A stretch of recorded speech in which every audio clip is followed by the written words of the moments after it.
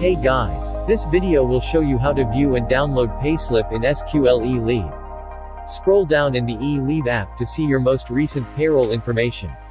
From here, you can view your Payslip. You can also save or share your Payslip. For example, if you want to save the Payslip to your download folder, you can click on this icon. Save to file, and select the folder where you want to save it. Save. Done. Next, we'll guide you how to view or download prior month payslips. Click on Monthly Payroll. Select any month payslip you want to view or download. And click on the Payslip icon.